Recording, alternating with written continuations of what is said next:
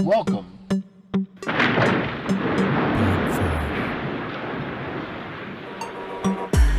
to Breaking Fears. Have you ever been in a shower singing and all of a sudden the water turns cold? Hey YouTube world, it's man Rico with another video. Another video about DIY hot water tank replacement. So, it is because of a subscriber asked if I could do a video about water tanks. So, I can only do about a gas water tank, not electric, but you could go online, you're on YouTube, and look up plenty of people that do it. So I never filmed myself doing any of my gas hot water tank replacements. I never thought about doing it because I wasn't thinking about doing YouTube until recently. So when one of mine goes out, I might or might not film it. So to answer their question, I figured I'd go online because there's hundreds of people now, as we all know, on YouTube doing this.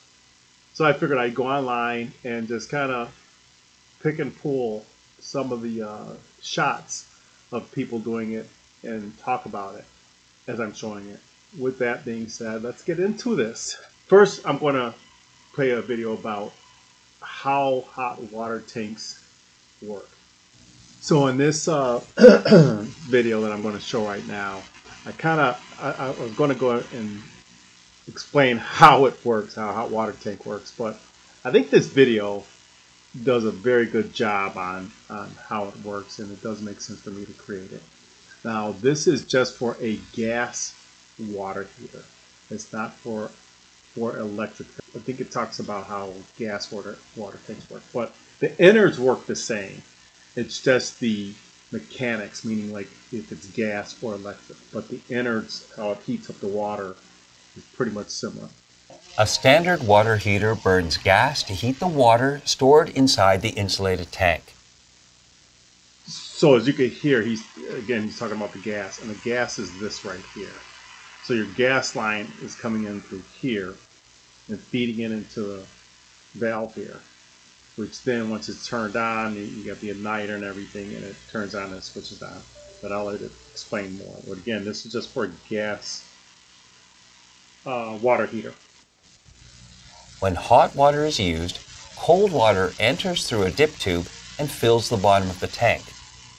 The gas control valve uses a built-in thermostat to monitor the water temperature.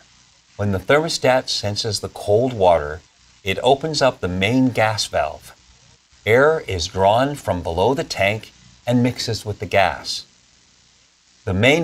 So, as you heard the water, when you're wondering why your water tank is a little bit above the ground, it's because it's pulling in air from the bottom, so your burner can light. As you all know, fire needs air. So it's pulling air in here, gets it get a mixture to light the main burner with the gas. The burner ignites and the exhaust fumes rise up through the flue vent. The burner continues to heat the water until the set temperature is reached. Now, the reason why you have this flute above your gas, the reason for this flute is to allow the carbon monoxide from your gas burning to go up through the flute and out of the house. So I thought that since I put on the gas water heater, I should probably put on an electric one just in case some people are asking how that works. So I went on here for a video with Repair Clinic. They're a really good source on a lot of things: stoves, washers, dryers, all that stuff. So if you want to go visit them, you can also find out a lot of this from them. But here's they're explaining how a electric water heater works. The tank and the heating elements both affect how efficiently the water heater operates. And if you hold on, I'll pause. Both the incoming cold water pipe. So as you can see, here would be that vent. Right up here would be a vent for a gas water tank. With a electric water tank, there is none, as you can see on top. I just wanted to point that out. So that's one of the difference between the two. The incoming cold water pipe attaches to the dip tube in the water heater. The dip tube distributes the incoming water to the bottom of the tank to ensure that all of the water is heated thoroughly. If the tube deteriorates and breaks, the incoming water will stay near the top of the tank where it won't heat properly. Although the interior of the water tank is metal, it's coated with enamel, which prevents salt, chemicals, and other minerals in the water from attacking the metal. To further protect the tank and dip tube, an anode rod is used to attract corrosive minerals. So I just want to point this out too. Both water tanks have this, the gas as well as a electric. And this is why they have these anode rods in here. And technically you're supposed to change them out every 4 years. Some water sources, such as well water, may attack the anode rod, which can result in a strong sulfur smell. However, removing the rod is not recommended, since the corrosive minerals it attracts can quickly deteriorate the tank and cause it to fail. Most electric water heaters use 240 volts of alternating current to operate two heating elements, one near the middle of the tank and one near the bottom. Let me back up here. So, as you can see in this electric tank, unlike the gas tank, the burner is down below here, where it heats the water from top to bottom. With an electric water tank, it has these heating elements, like it stated, that heats up the water. Middle of the tank and one near the bottom. Each element is controlled by its own thermostat. The thermostats maintain the water temperature inside the tank by opening and closing contacts that allow voltage to flow to the heating elements. The elements are designed to cycle on one at a time, and the frequency of these cycles depends on how much heat is needed. So that's just a little discussion about how both a gas and electric water tank heater works. Now you've got also one that's a tankless, but I haven't dealt with that. Don't know how they work. So I kind of have a feeling how they work, but I'm not going to go into that because I don't want this video to be too long. So let's go through some quick steps of once you find out your water tank is not working, how to disconnect, put in a new one, and get your water out again. Okay, so here's a water tank heater. This is the one, I had to install this one. Oops, I installed this one. It's a shorty. They call it a short tank. Let me turn it this way. I hope this works. I don't know if it's going to work. But it's called a shorty. And a hot water tank is easy to install. To me it is. All you have to do is one, you want to turn this off. This one here is where your hot water is coming out of. This connection right here. So the cold water comes in here, sits in a tank. Tank boils, blah, blah, blah, blah, blah, gets the hot water. Once the hot water is turned on, it comes up and it pushes pressure up the hot water up through here and into your house. If you do not have a shutoff valve here, you have to go over to the wall valve to turn off your whole water in all your house. That valve, shutoff valve, is here. So you want to turn it. Right now, the water's turned off. You turn it this one, which goes into the house, and then you turn this one, which comes from the outside into the house. It stops the water from coming in to your meter, which your meter is right here. Okay. Once all that's shut off, so once all the water is shut off going into your water tank, turn on your hot water at any faucet and let it run until it stops running. Turn off the gas. So you got your gas line that goes right here. And your gas line is right here. So you take this switch and you turn it to the off position. And I will show you in a different video, or in a different part of this video. And then you would disconnect this portion here. You want this here because what happens, gas creates a condensation, which makes the water go down here, which now the water's not going into your heater thing here. So what you want to do is disconnect it from here and here. Disconnect here first, and then disconnect it from here. Then what you want to do is you always want to reuse this drain pipe here. This pipe is when there's like too much pressure, it'll drain from there. The steam and stuff will come out from there. This is coming from outside into your water tank. This here is your exhaust vent. So you want to take out the 2 screws here, disconnect here and here. Once all those are disconnected, you come down to your drain hose, which is right here. You open this up and water will come out.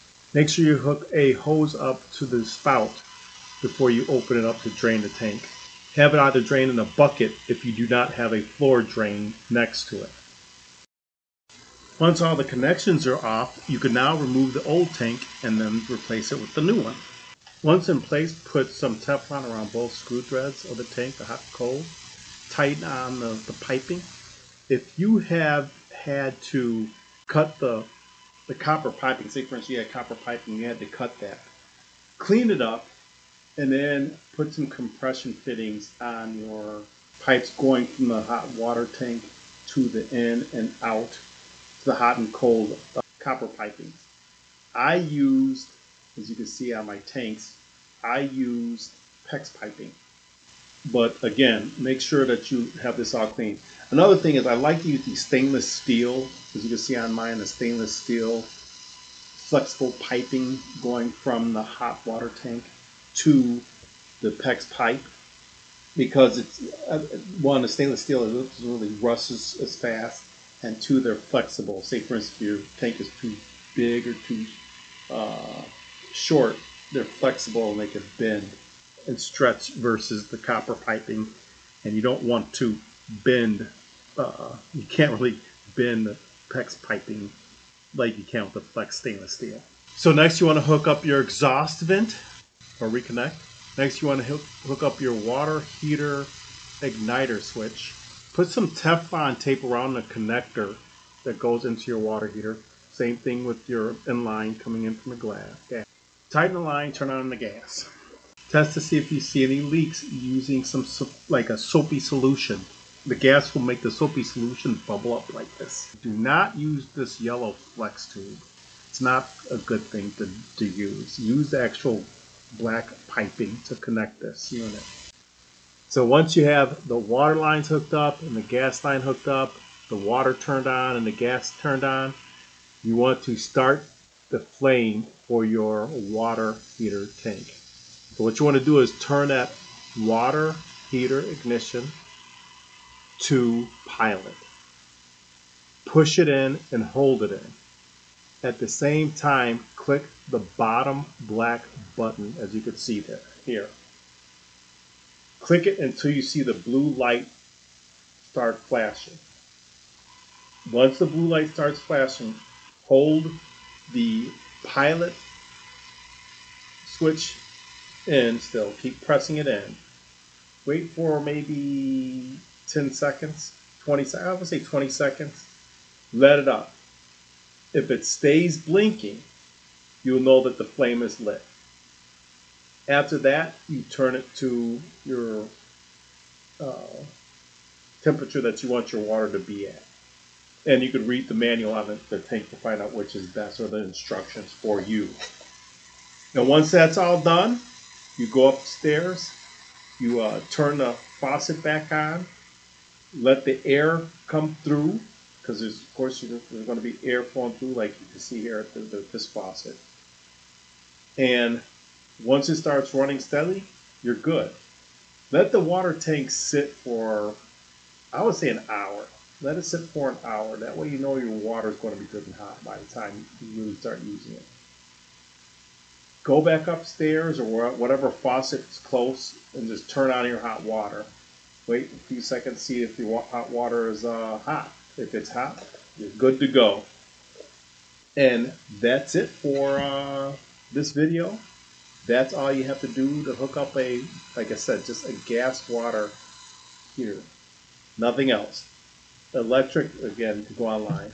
Now, I'm not a plumber.